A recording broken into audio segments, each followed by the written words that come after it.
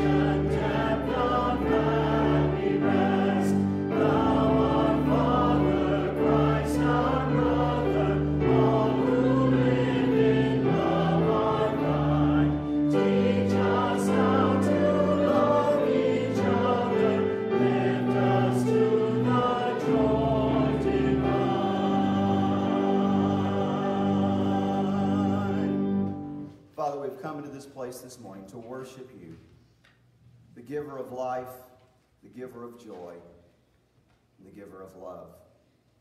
And Father, as we celebrate this morning the dedication of a child back to you, as we commission one to become a deacon of the church, Father, we know that all good and precious things come from you. And so we give you thanks. We give you thanks for the lives that you have touched. Father, for the fellowship and the family that we have. We give you thanks. We ask that you would be among us this morning. That we would lift up the name of Jesus. For it's in his name that we pray. Amen. Amen. Well, Derek and Abby, if you and Jacob, you all would come forward. As Keith said in his prayer, what a joyful day this is in our church family as we're having a child dedicated. And Jackson, I forgot you. You want to be a part of this too, I'm sure. And so what an exciting time.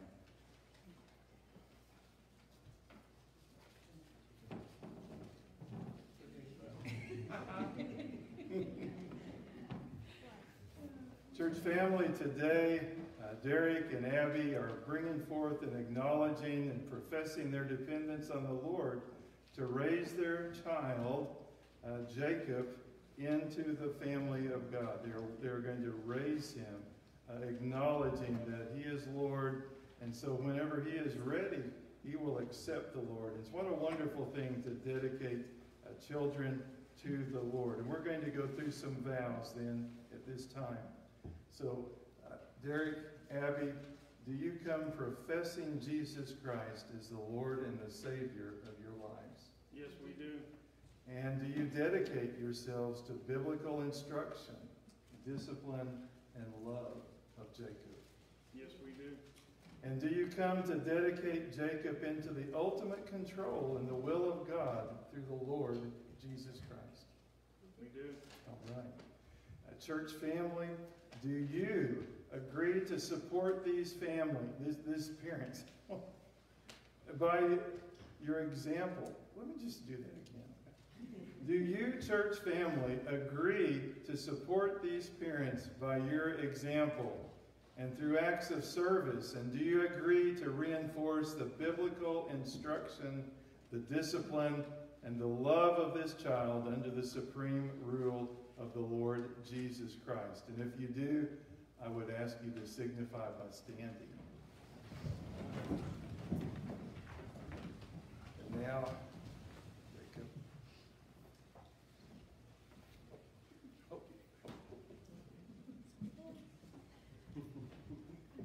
He is so happy. Usually, I figured the minute that I picked him up, he might not be, but he is such a happy baby. So, Jacob, it is my honor at the wishes of your family and your extended church family to dedicate you to God. And we'll dedicate you right now in the name of the Father, and of the Son, and of the Holy Ghost. Let's go to the Lord in prayer. Father, as we come to you, I just thank you for this family.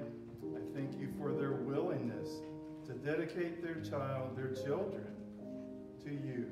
And Father, we just ask that we can come alongside of them to help and to support them and to teach them the ways of the Lord. Thank you. In Jesus' name we pray. Amen. You may be seated. Here's a baby bag. But I have something to give to both of you here. A rose for Mom to commemorate this occasion. And a children's Bible that you can use to help in the instruction and the upbringing of the children. Thank you very much. There's probably no single greater song that we've all learned growing up in the church than Jesus Loves Me, This I Know, for the Bible tells me so. Would you sing with me?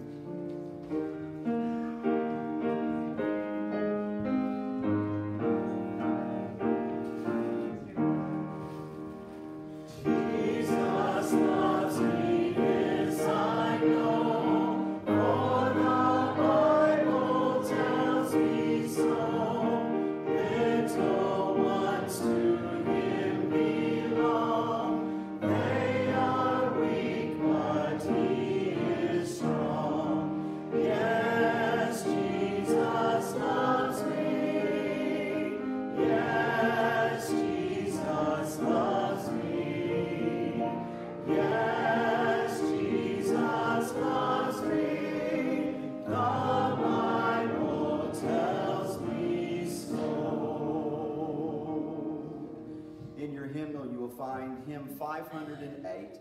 508 is for the Lord for the gift of children. The choir actually sang this almost 3 years ago for Jackson's baby dedication. So today we want you to join us and sing with us. I'm going to ask you to stand. The words will be on the screen, but if you want to see the music, it's hymn 508, Lord for the gift of children.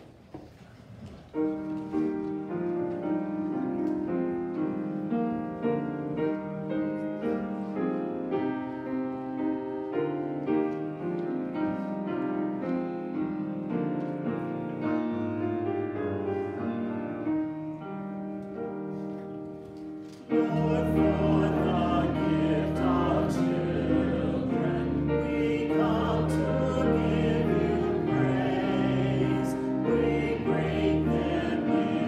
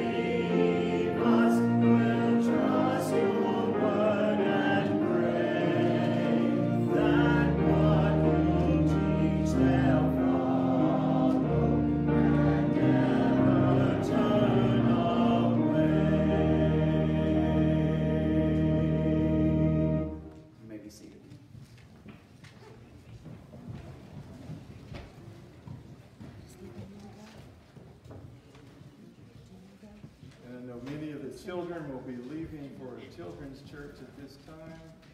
But I did want to say welcome to all of you. I know we have a lot of extended family here today to celebrate with Derek and Abby, so welcome. Take your Bibles, please, and turn to Luke chapter 9. Luke chapter 9. And we will begin in verse number 10 and look at it through verse 17. A familiar passage. And today we're going to look at how he has taught us how to minister. And the apostles, when they had returned, told him all that they had done. Then he took them and went aside privately into a deserted place, belonging to the city called Bethsaida. And when the multitudes knew it, they followed him, and he received them and spoke to them about the kingdom of God, and healed those who had a need of healing. And when the day began to wear away, the 12 came and said to him, "Send the multitude away, that they may go into the surrounding towns and country, lodge and get provisions, for we are in a deserted place." But he said to them, "You give them something to eat." And they said, "We have no more than 5 loaves and 2 fish, unless we go and buy food for all these people." For there were about 5,000 men. Then he said to his disciples, "Make them sit down in groups of 50. And they did so, and made them sit down. Then he took the 5 loaves and the 2 fish, and looking up to heaven, he blessed and broke them, and gave them to the disciples to set before the multitude. So they all ate and were filled, and 12 baskets of the leftover fragments were taken up by them. Let's go to the Lord in prayer. Father, as we come to you right now, and we are going to examine your word and prepare even for the ordination of one of the men that's being set aside in this church. And we have just celebrated the dedicating of a child to you. Father, let our hearts be full. Let us focus on your words. Let the Holy Spirit apply them to our lives. And Father, may we all renew our commitment to you on this special Sunday. In Jesus' name we pray. Amen. So as we ordain a new deacon later in this service, I think it's very appropriate that we look at the scripture of Jesus teaching how to minister. Now, Jesus once said, "The Son of Man came not to be ministered unto, but to minister." And so it is with the Lord's disciples. Now, if you look at the slide, if you can see it very well, it's a little smaller than I intended it to be, you'll see Jesus teaching. And that's what he did throughout all of his ministry, teaching, healing the sick. If you looked on the front of your bulletin, you saw a stained glass that we have that shows Jesus as a child with a family. I thought that was appropriate with the dedication of a child, and I thought Jesus' teaching, since he was teaching, the scriptures teach us how to minister, I thought that was appropriate. So I just wanted to point those two things out. Number one, Jesus demonstrated and taught the need for privacy. If you're going to minister, you need to have privacy. You need to have rest. And we'll look at verses 10 through 11 as we examine that. The first subpoint is an evaluation process is needed for ministry. Look at what it says in verse 10. And the apostles, when they had returned, told him all that they had done. The setting, remember, is that the 12 disciples had been sent out. They had been sent out on mission to proclaim the kingdom of God, and they were coming back, and they were reporting to Jesus at this time. Jesus needed to discuss with them the mission trip that had just happened. Why? Because he needed to evaluate their strengths and he needed to also encourage them in their weaknesses. You see, Jesus had been involved in his public ministry up to this point, healing the sick, proclaiming the kingdom of God to the crowds of people. But as he was beginning to come near to the end of his earthly ministry, now he was going to concentrate more and more on the disciples themselves. He was going to pour himself into them in this last phase of the ministry because he wanted to intensely train them to carry on the word, to establish the church. Jesus had sent them out on this very first mission trip. Now he wanted to evaluate them. Now, when I was in the business world, we evaluated everything. We followed the military model, and earlier I had spent some time in the military. You had an after-action report for those of you that were in the military. And maybe in your business you do the same thing. Why? Because you do some things well, and you do some things that you need to do better. That's the whole point of evaluating. Well, the same thing needs to take place within the church. Now, for our staff, and we have a relatively small ministry staff, it's Keith and I, and then Lisa's our assistant. I mean, there's just three of us right now, but we do have an annual evaluation process for them. The challenge is always, how do you effectively evaluate volunteers? Well, this weekend we had a deacon training time and an evaluation time where we could look at the deacon ministry periodically. We do the same thing in Sunday school. We'll have the leaders come together and we'll evaluate, and maybe we can do some things different or better. In fact, one of the last times we did that, we decided to join some of our adult Sunday school classes and try to also reach out with Zoom. Just trying some different things to reach more people. But how do you continue to do this? Well, the next point is the disciples need to evaluate themselves in the presence of God. And that's what's critical.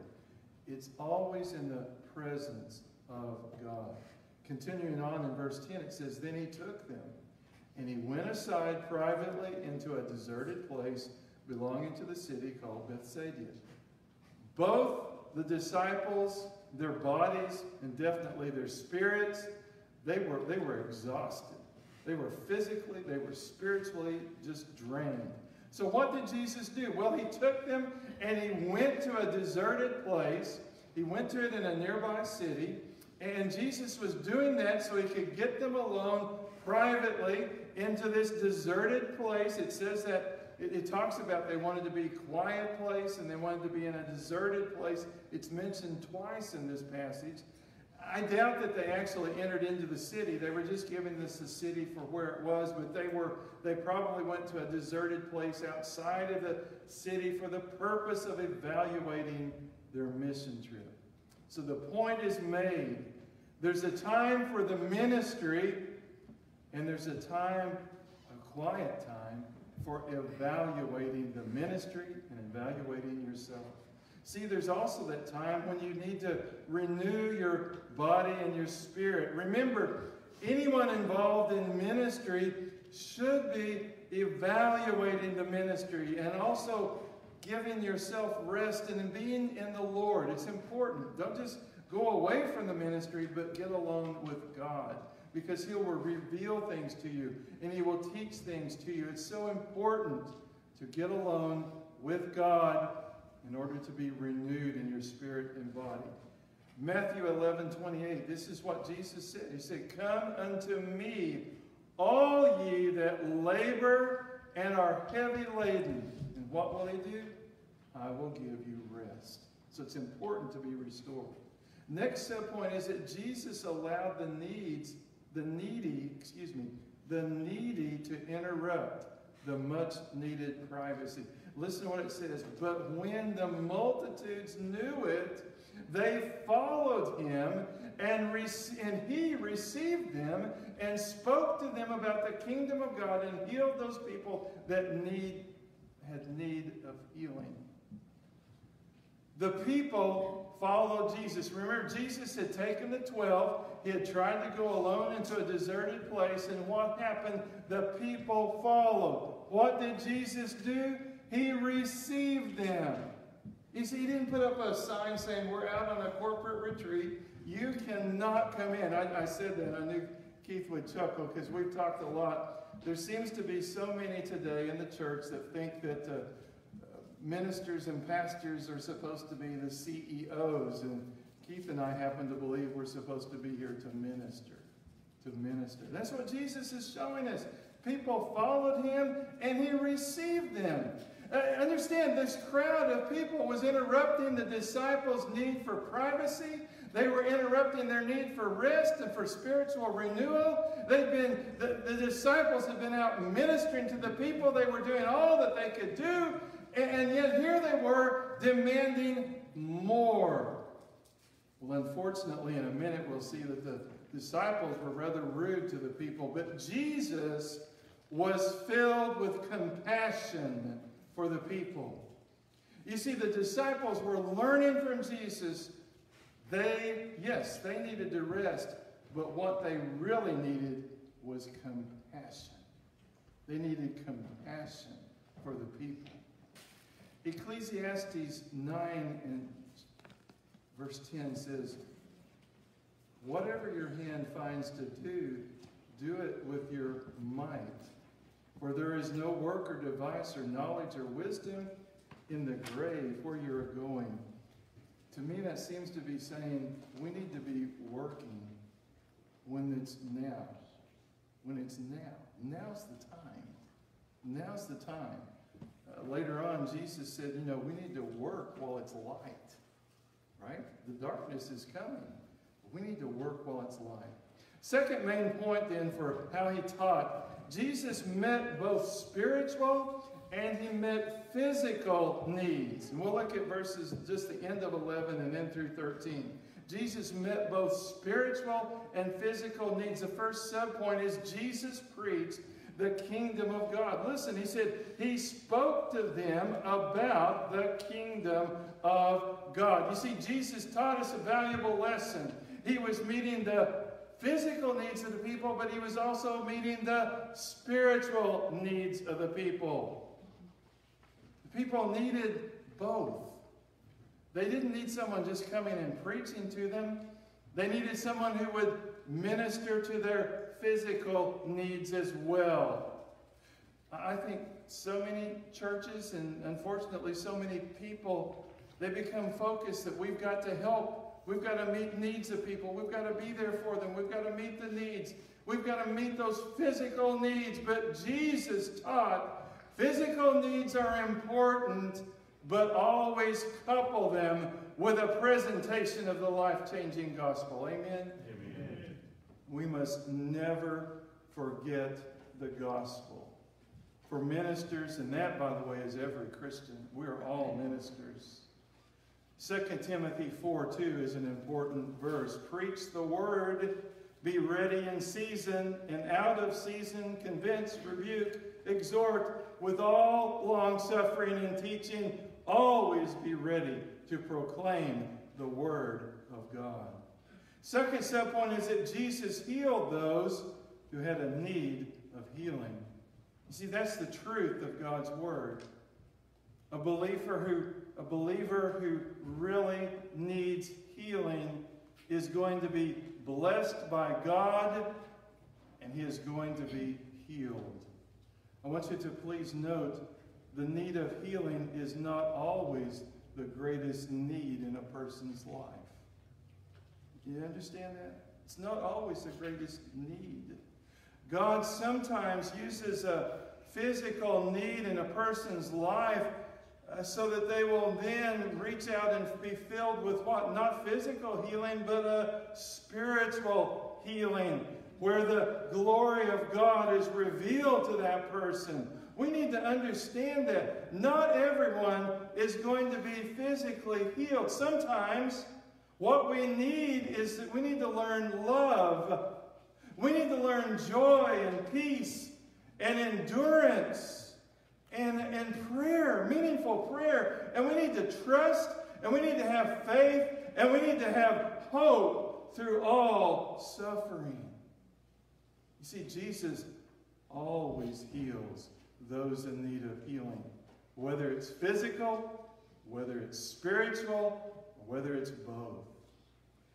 David Jeremiah, if you're familiar with him, he wrote a book a few years ago called A Bend in the Road.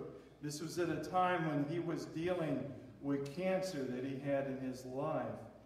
And he shared this prayer in that book, and that has meant so much to me. I've adopted it as my prayer. I give it to you. Listen, this is what he said. It's just simply this. He said, Lord, what do you want to teach me to make me a better person? What do you want to teach me to make me a better person? What are your plans to make me more effective? Lead me and guide me through the process. Oh Lord, be my teacher. Show me your ways. And do not let me miss any lesson you have prepared for me. Amen. I have seen, and probably you have too, way too many people focus on being physically healed. Oh, if I could just be physically healed. And their spirits, folks, they need to be healed also. Jesus Christ focused on both. Acts 10:38 says how God anointed Jesus of Nazareth with the Holy Spirit and with power. And he went about doing good and healing and all who were oppressed by the devil. Why? For God was with him. That's what we need. Every single one of us. We need to have a fresh filling of the Holy Spirit, and we need to know that God is with us. Amen? Third subpoint is the wrong attitude was then illustrated by the disciples. I love this passage because it's such a teaching passage. The wrong attitude. That's what you get from the disciples. Look what it says. When the day began to wear away, the 12 came and they said to him, send the multitude away that they might go into the surrounding towns and country and lodge and get provisions, for we are in a deserted place. All day long, Jesus had preached to the people. He healed those that needed to be healed, and now nighttime was approaching. And the disciples were tired. And they suggested to Jesus, why don't you just dismiss this crowd? Let them take care of their own personal needs. We need to keep in mind something. The disciples hadn't invited that crowd in. Who did? Jesus did. This was supposed to be the disciples' day. I'm not downing them. They were supposed to be alone with Jesus. They were supposed to be resting, being spiritually renewed, evaluating their mission trip. But the point is, the disciples, they didn't have any sense of what personal responsibility for the needs of the crowd. And the needs of the crowd were they were hungry. They had physical, they had spiritual needs. They weren't concerned. They just wanted them to go away. That's the wrong attitude to have in ministry. The correct attitude was shown by Jesus. But he said to them, you give them something to eat. Now, understand that in the Greek, that word you, humes, that's emphatic. You give them something to eat. Those disciples were supposed to take care of the people's need. They were to feed them. They were to minister to them physically and spiritually. They weren't supposed to leave them to be to themselves. That was important. Jesus knew these people needed to hear the gospel. He knew that they had physical needs that needed to be ministered to. And he needed more than just to be sent out to get bread. Remember whenever Satan came to him and he tempted him to turn stones into bread, what did Jesus say? It is written, this is in Luke 4:4, it is written, man shall not live by bread alone, but by every word of God. Amen. Therefore, seeking spiritual things and ministering to the people's needs, that can be interrupted. I understand it. Sometimes it has to be interrupted, but only when it's necessary. John chapter 6, verse 51, Jesus said, I am the living bread which came down from heaven. If anyone eats of this bread, he will live forever. And the bread that I shall give is my flesh, which I will give for the life of the world. The next subpoint is the problem was inadequate resources. They didn't have enough. It says here, they said, we have no more than 5 loaves and 2 fish. And then they added, unless we go and buy food for all these people. And understand, I'm sure that Jesus and his 12 didn't have enough money to do that. So the disciples were confessing to Jesus, we don't have enough. We just do not have enough food to take care of the needs of the people. This crowd was huge. This task was impossible. But I'll tell you something. The disciples did something right here, didn't they? They took their problem to Jesus. We're supposed to take everything to Jesus. They took their problem to Jesus. You see, the resources that the disciples had were inadequate to meet the needs of the people. However, they took what they had and they went to Jesus and they said, here's our solution. I mean, maybe we can go buy food, but we don't have enough money to do that. That wasn't the answer. What was important was they took the problem to the Lord. Luke 6:38. This is what Jesus said. Give, and it will be given to you. Good measure, pressed down, shaken together, running over, will be put into your bosom. For with the same measure that you use, it will be measured back to you. Third point is that Jesus approached the needs in an orderly fashion. We'll look at verses 14 through 17. And that first subpoint is organization was necessary for the needs to be met. For there were about 5,000 men, and then he said to his disciples, make them sit down in groups of 50, and they did so, and he made them all sit down. Understand, this is a big problem for the disciples. There were 5,000 men. That doesn't count the women. That doesn't count the children. There could have been 10, 15,000. We don't know. Luke doesn't tell us. He just says there were 5,000 men, a very large crowd. The need was great. Therefore, the organization was great. They needed to be organized in order to meet the people's need. And Jesus said, he used the disciples. He said, you go out there, you divide them, you put them into groups of 50 and have them sit down, groups of 50. So then, after using those disciples, dividing them into groups of 50, they were able to minister. Why? Why is that? Because it doesn't matter how small you may think that well, let's just use our church, for example. Do you understand that if you were only going to have one person trying to do ministry to our church, that would be a huge task? So we have taken that, and after today, after we ordain our 10th deacon, we'll have our families divided among 10 different deacons. No more than 6 to 8 families per person to look at. So now the task is becoming more manageable. The task is always enormous, and it can only be met in an orderly and organized fashion. Now, question, where does the ministry often break down within a church? Well, it breaks down when people say, well, the pastor can take care of it, or the pastor and the staff can take care of it. That's not the answer. That's not possible. Jesus didn't teach that. The deacons must minister, but it doesn't stop there. The Sunday school class must minister, but it doesn't stop there. Throughout the church, people must be ministering to others. Amen? It's got to be a total effort.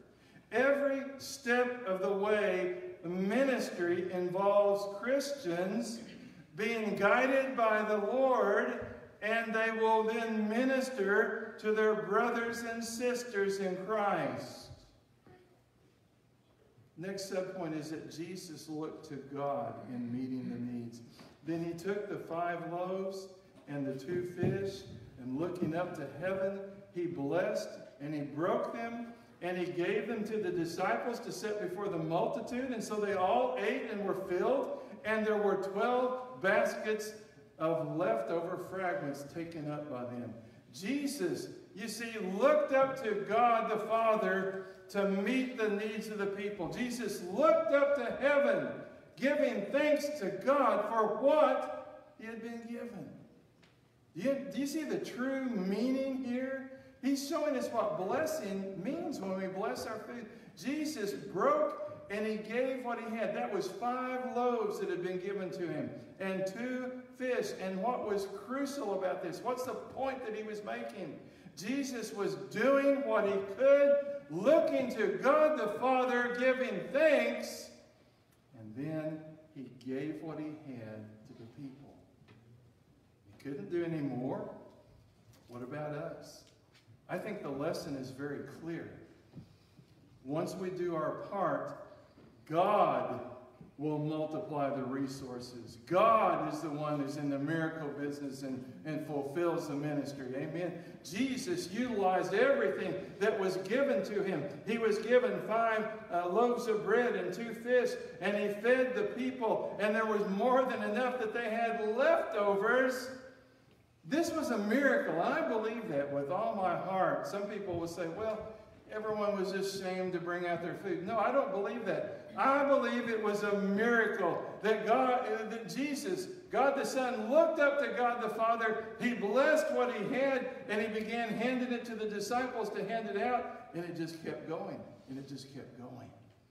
And I've seen that happen over and over within the church and within different things when we really and truly give our hearts over to God. And when we really, truly are thankful and we really confess that we can't do it. But guess what? God can do it because he's in the miracle business. Ecclesiastes, I turn to that again. Chapter 11, verse 1. Cast your bread upon the water. Cast your bread upon the waters, for you will find it after many days. I know that some of you are probably saying at this point, I thought he was going to talk about ministry, and he's trying to turn it into tithing. But I want you to know something. The two are not mutually exclusive. They're not. It's important to note that Jesus gave his disciples an impossible task. He gives us an impossible task. For them, it was feed that large crowd. For us, it's minister to what's becoming a much larger neighborhood. The fact is, Jesus always gives us an impossible task to perform for him. And why? Why is that? Because Jesus intends to do the work. Amen? It was this miracle, this feeding of the 5,000 was a miracle. I've told you that because God's in the miracle business. And when God reveals to us his plans for ministry, we need to give our tithe of our money to the church. We also need to give of ourselves. We need to give thanks to God for what he's provided to us. And when we minister as Jesus taught us, he will provide the means to accomplish the ministry. Psalm 24, verse 1 says, "The earth is the Lord's, and all the fullness, the world and those who dwell therein." Everything belongs to God. In just a moment now, the choir is going to minister to us in music. Please, I would ask you to respond to the calling of the Holy Spirit as the choir ministers to us at this time.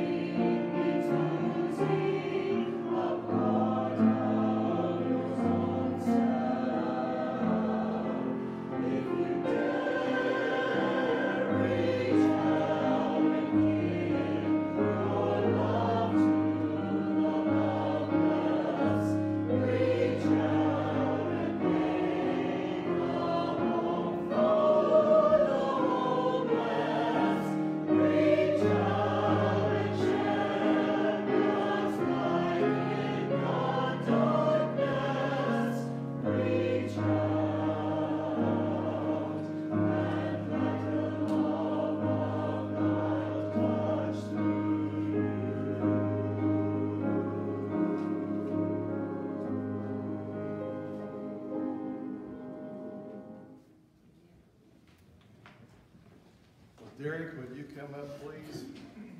What a wonderful, wonderful time in this church it is as we are ordaining Derek as one of our newest deacons today. So if you want to stand right here and I guess kind of face out maybe like, we're trying to remember the camera, okay? So we've got, I know, we're doing this for a bigger audience than just here. And Derek, I'm glad. I mean, I've watched Derek grow. There was a time when the Lord worked it out where we could get together. We were getting together each week, and we were, I hate to use that word mentor, but we were working together, growing in the Lord, and it was great. And then it wasn't too long, then I saw Derek and Abby decided to join their lives together, and we had the privilege of doing that as a church family. And then Jackson came along, and so we dedicated him, and then Jacob came along, and we dedicated him. And in the meantime, the church has saw fit to elect Derek as a deacon. What a wonderful day this must be. Amen. Deacons are ordained by the local church, and they exercise the general spiritual gifts of leadership and of ministry. You know, deacons assist the pastor, but it's so much more than that. I mean, they're there. They have to meet the biblical criteria. Acts chapter 6 talks about the first deacons. Paul, the Apostle Paul, talks about in 1 Timothy 3 the criteria that you have to meet. And then the ministry of the Lord Jesus Christ was characterized by his concern. We just looked at it today, by his concern for physical needs and spiritual needs, that we would meet that. And so, with that in mind, I'm going to give you a charge, and then we're going to go through the ordination process. And let me explain that we're doing that just a little bit differently. Because of the coronavirus, because of the pandemic, we're not going to go through individually and lay hands on Derek. Instead, we've had several people. In fact, I've thrown it open to the whole church to give cards, to write a prayer, to write whatever you want, encouragement, to have a Bible verse, whatever you want. And Derek, you have those. They're going to be behind you. I'm going to give those to you as well as a certificate at the conclusion of this service. But I am going to call in just a moment, I'm going to call for the men to come forward.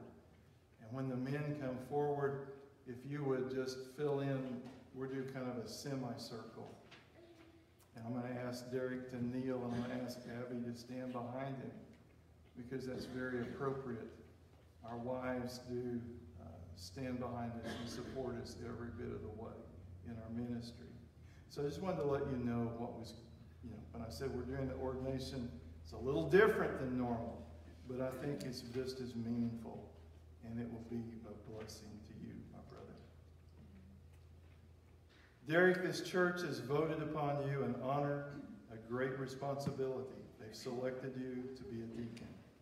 Will you accept this responsibility and strive to fill that position to which you are called? And will you promote the interest of the church? Will you assist the pastor? Will you look out for the needs of the congregation and see that none shall suffer as far as your power is to prevent it? I will. And will you affirm your allegiance to Christ, the church, and the scriptures? I will. And will you accept the office of deacon in this church and promise faithfully to perform the duties required in this office? I will do so. And will you promise to cooperate with the pastor and to further the interest of this church in promoting its harmonious and effective working in all its ministries? I will. Congregation, I have a question for you. Will you, the members of the Damascus Baptist Church, acknowledge and affirm this brother as a deacon Will you esteem him, encourage him, and cooperate with him as he performs the duties of a deacon? Amen. Well, then I now charge you, Derek, in the name of the Father, and of the Son, and the Holy Ghost, that you would strive to fill your office to the best of your knowledge, and that you will seek divine guidance in all your work. I'm going to ask Derek to kneel. Abby, if you'll come and stand behind him. All the ordained men in the church, I ask you to come. You may want to put your mask on, however you wish to do that. And I want you to stand here. And Pat and Jean, I want you to come up front. Jean, I want you to be in the pulpit because you're going to offer a prayer.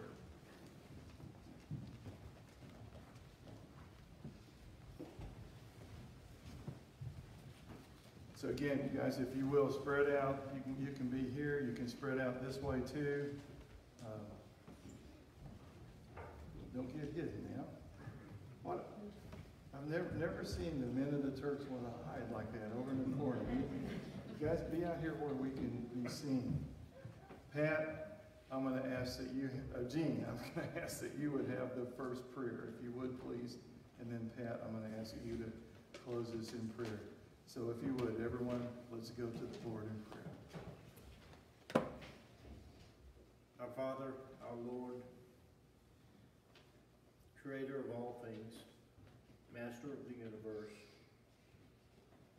our Heavenly Lord, we thank you for this day, a day in which we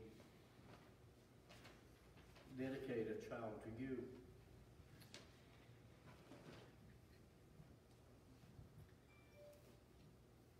I pray, Lord, that this child grow up to be the true servant of the Lord that you would have him be.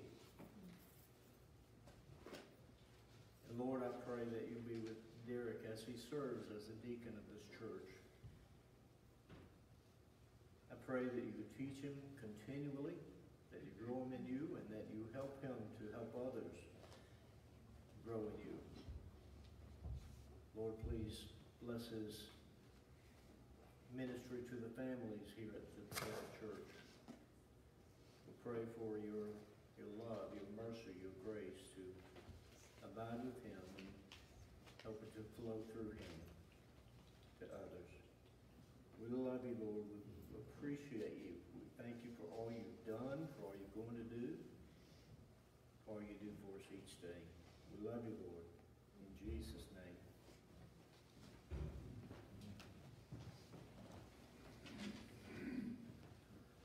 Dear Lord, we'd like to thank you for bringing Derek to this church to just serve you in so many ways. And as he comes to this point in time and as he seeks to be that deacon, as he becomes that deacon, that let him follow, let him continue to pray so that he can be what Paul talked about in 1 Timothy chapter 3. And let Abby also be that supporting spouse and let them support each other through prayer. Let the church support them so he can do his role of supporting this church and be the deacon that we all need. And we thank you for everything that he does, and let the fellow deacons continue to support him so he grows and he helps us grow. In Christ's name we pray. Amen. Amen. Would you stand as we sing together? He's magnificent, this Jesus.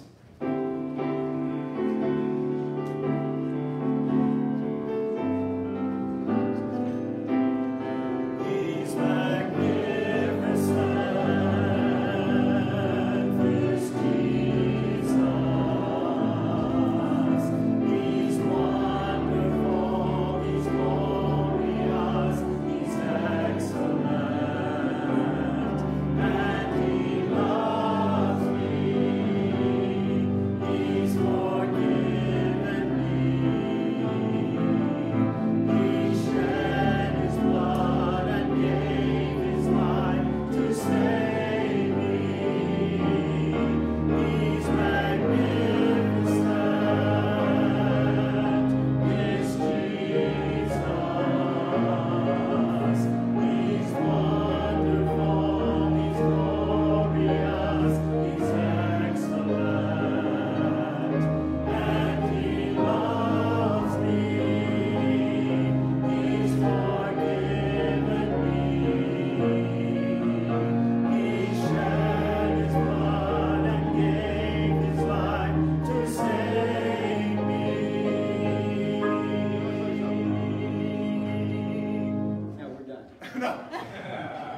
This morning, in Sunday school, we talked about all the gifts that we have and how it takes all of us working together. And then David preached about that today, the unity and how all of us have a job and a duty to serve the Lord and stuff.